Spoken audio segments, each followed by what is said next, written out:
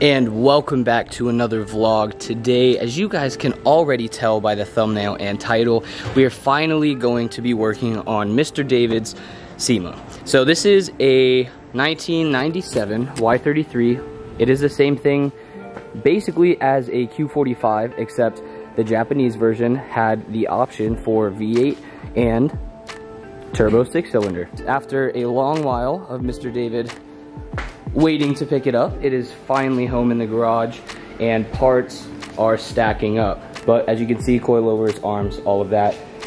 We're trying to find a locking nut or locking tool, whatever, for taking off the wheels, and I guess after that we'll just start diving into it.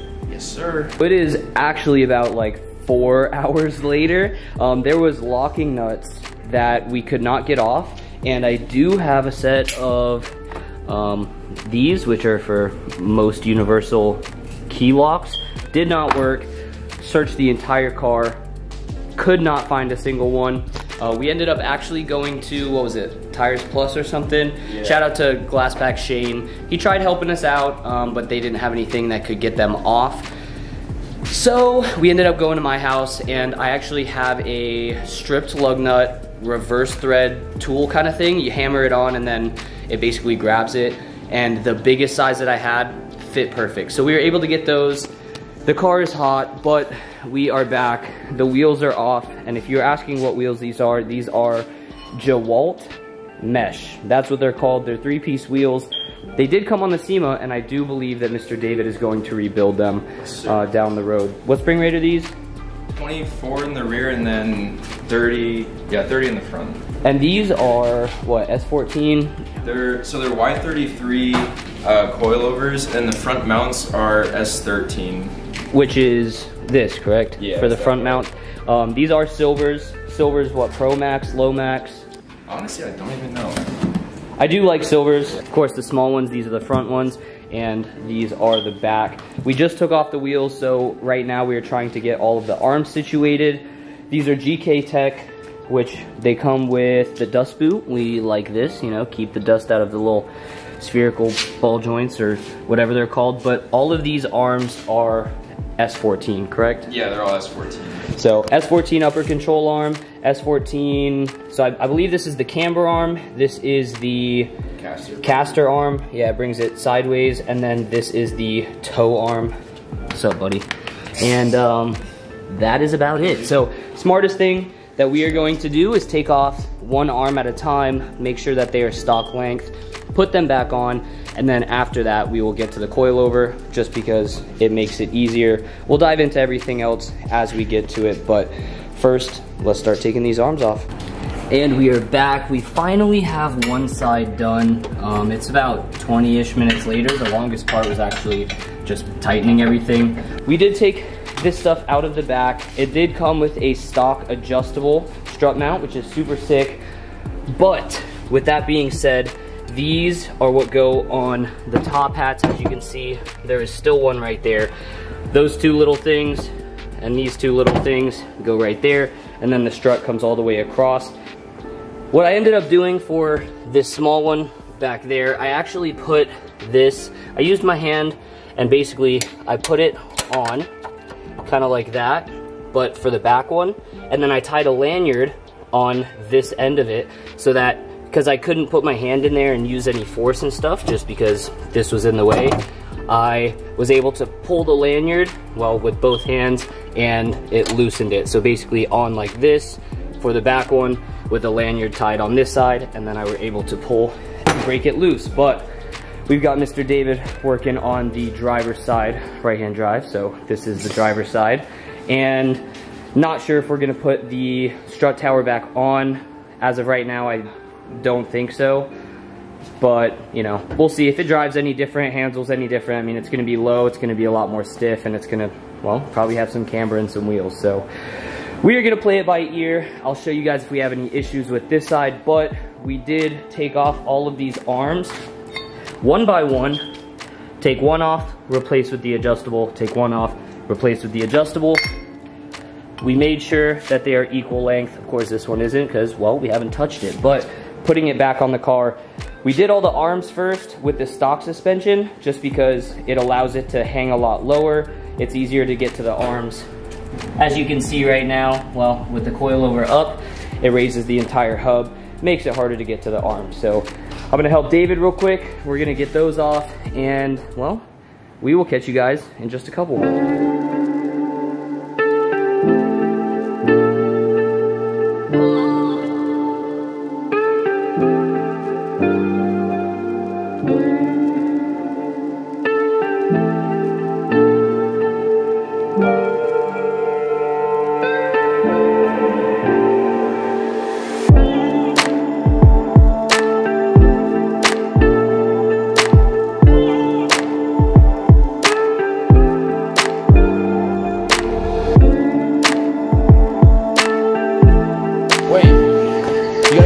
Right. I don't know if this will.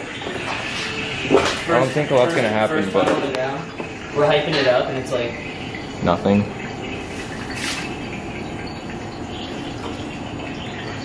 Did it touch the ground? Oh yeah, we're not gonna be able to do this.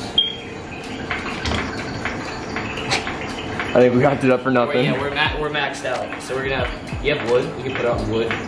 I might. Yo, she's kind of low right now. Not gonna lie. Oh, well, yeah, you're good. Yeah, so we're just going to Wawa, right? Yeah. Hey, man. This is my brand new car!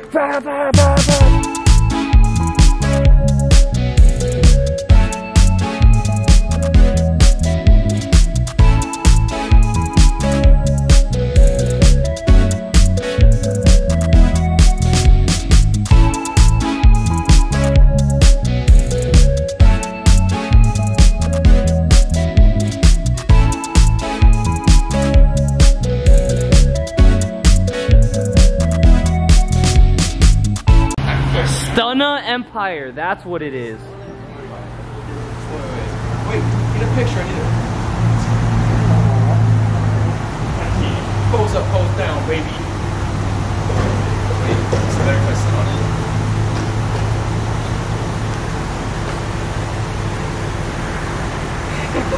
I took a video. You getting the angles right?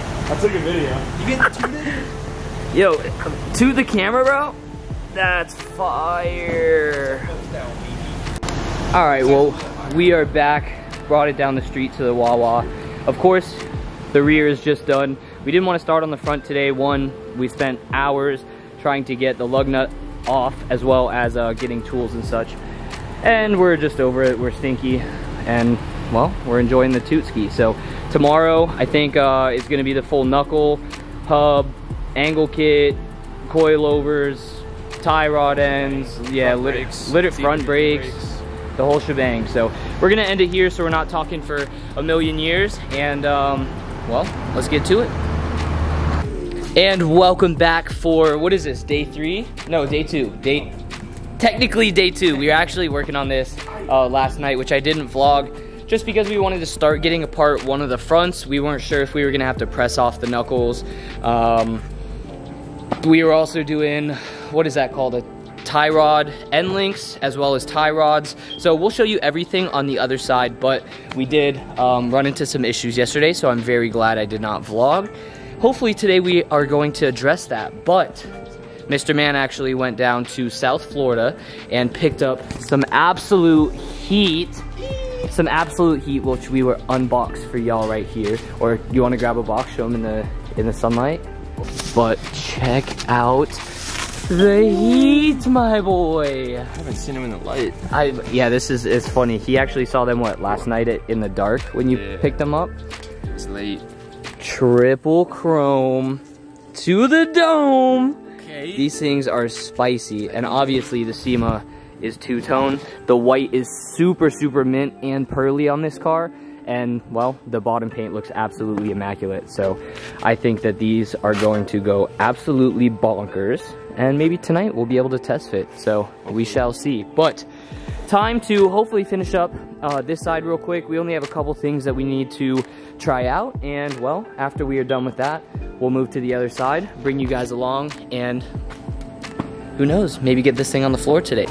Oi, bruv, what are you doing? Yeah?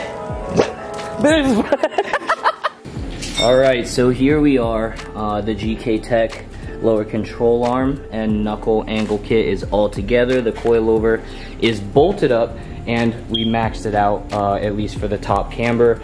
So I'm gonna go over a couple quick things. First of all, it is a 34, 36 knuckle bolt. Oh, it's 32. Oh, it is 32. So what you're gonna do to swap over the hub is take off the dust cap. The knuckle will be here with the studs, and it's a 32. Boom, straight off, and then I just hit the back kind of right here where the knuckle is to break it loose, and it came straight off. The other thing I really want to harp on is please make sure you know that there is a left and right lower control arm as well as knuckle. So we actually mix matched everything. It is nighttime now because we made the mistake of putting on the lower control arm. That was the wrong one, but we put on the right knuckle. So long story short, this lower control arm is going to be for that side. So it is going to fit like that on the vehicle, but there is right here where the knuckle attaches, you can see that that joint is angled up. So that's gonna allow you to basically put the knuckle inside. You're gonna be able to achieve that negative camber and also have the adjustability. It's tapered on the bottom of this, so you know which one is the bottom. So, I mean, you could just go off that if you would like. And then when you're choosing the knuckles, make sure you know that there are two bolts, two holes for the caliper bolts here, and the tie rod end goes right there. So you can kind of just bring it over to whatever side it is. Obviously that's wrong because the tie rod goes on the left side, which we did not put that together yet. We haven't adjusted the camber on the lower control arm, so we are not sure which end link size that we're gonna go for. That's smallest, that's medium, and we put the longest one on because we plan on extending that lower as much as possible. And coming over to the passenger side, Mr. David is going to be taking all of this apart. 19 bolts on the back of the caliper, 19 and 17 for the lower control arm, as well as the tension rod, which is going to be up front. For the tension rod nut, you're actually going to have to move the first layer of like skid plate plastic, but that's super easy. And well, that's pretty much it. And then I think these are like 13 or 14. Taking everything apart is pretty easy. And then of course for this dust boot, you're gonna have to get a little flathead, hammer it in there until you can pop it off. So tomorrow we are actually gonna finish the side. We're gonna take this apart. It's getting late, and well, the kiddos are back to school, so we're not gonna be those neighbors to keep everybody up. And well, we're kind of tired again. So longest coilover install ever, but slowly obtaining the tools that we need and well, packing up Mr. David's toolbox. So we're gonna take this apart. I'll show you guys in a little bit and then catch up with you guys in the morning to tie everything back up, as well as showing you how to replace the actual tie rod along with the tie rod end and put on the full kit. And welcome back to day 4, I believe this is, or during the vlog, technically 3. I just wanted to kind of go over some things real quick before we jump into it. David is not here, so your boy is trying to finish up. We've got the angle kit that I just put together, like I mentioned earlier. Make sure that you've got this end piece angled up to allow the knuckle adjustability this way, and make sure that your tie rod is on the correct side because the knuckles are not the same. Real quick, before we dive into throwing everything back together, I just wanted to show you guys how to get these tie rods off, because I know some of you will have some questions. So of course there is this dust boot on it. On this side closer to the steering rack there was just some wire, and on this side, well, there was just a little clamp. Easy to take off, just yanked it out the way. Right here is where your tie rod kind of bolts to the steering rack, and if you can notice, I've got little pieces flared out right there. Well, this part is square, and there's 4 little pieces that basically grasp onto it and hold it kind of like a cotter pin or something, but doesn't go through the actual thing. So I bent those back just with a screwdriver and a little hammer, and then I actually took a crescent wrench, luckily as big as this goes, fits perfectly over this square, and broke it loose. Wasn't too hard, and then I'm just using some vice grips on the ball part to get it spinning, and it comes straight off. So you can actually leave the tie rod end because there are new tie rod ends with the actual kit, and there you go. We finally have this side together. It was kind of just bolt together as you would expect. We ran into a couple issues, so that's what we're here to talk about today. So we ended up changing the tie rod end links to the shortest ones possible, and as you can see, it is still towed in, as well as the other side. We did make sure that the steering wheel was as straight as possible, just in case, you know, one side was really towed in, one side was really towed out, and we had to adjust it from there. But luckily, the good thing about these tie rods are that, one, they're extended, but they're also threaded almost all the way until the steering rack, so we're going to be able to shorten those. The plan is probably shorten them like 1.5 inches, and then from there we can either use the smallest adjustment piece on the tie rod end link, or we go back to the bigger one and get the alignment straight. So with that being said, we are not going to be able to put the vehicle on the ground today, also because this is, well, as high as the vehicle will allow us to go.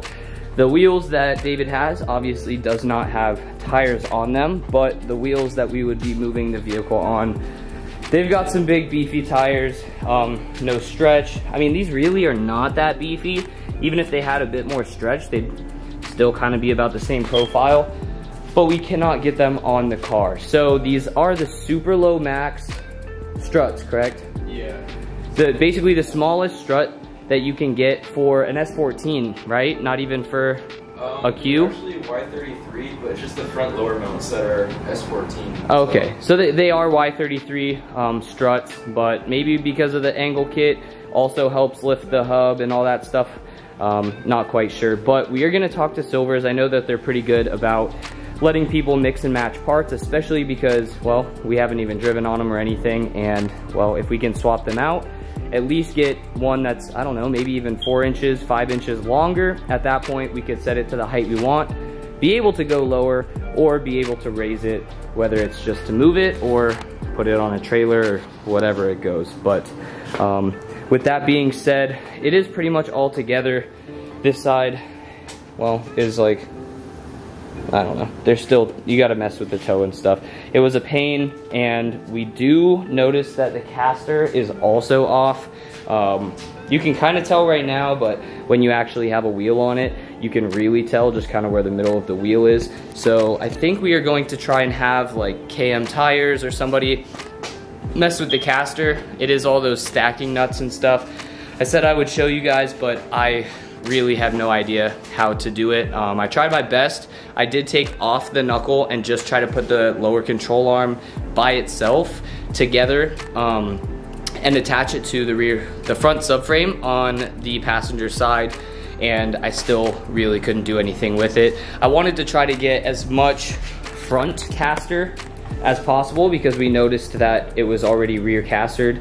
So by stacking those, I kind of wanted to, you know, get as much front caster as I could there so that if we had to adjust it back, we could, being that once you extend this, it's gonna move the caster back. But I know we did not get to get this car on the ground. I mean, you guys saw it on the ground with the rear lowered, and well, happy with the rear, but the front we are going to have to adjust. So is there anything I missed that the people might want to know about the kit? There is different options.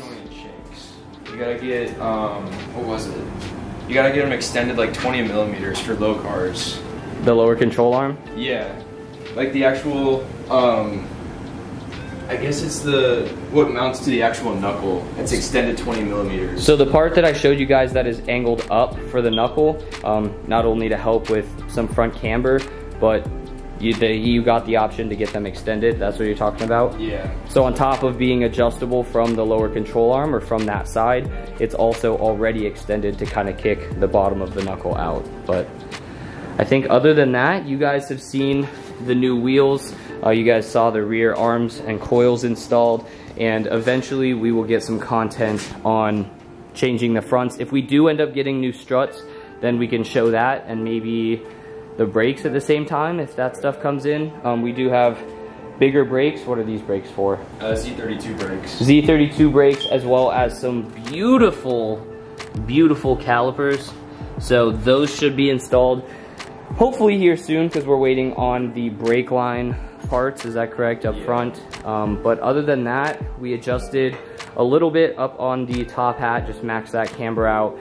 Kicked out the bottom just a little bit to see if it would help us with caster, and it helped a little bit, but not to where we want it. So I hope you guys found this content enjoyable and knowledgeable. If not, leave a comment down below. Let me know what we missed. If you have any questions, whether that you have or other people might have, throw those down below and I will get back to you guys and answer as fast as possible.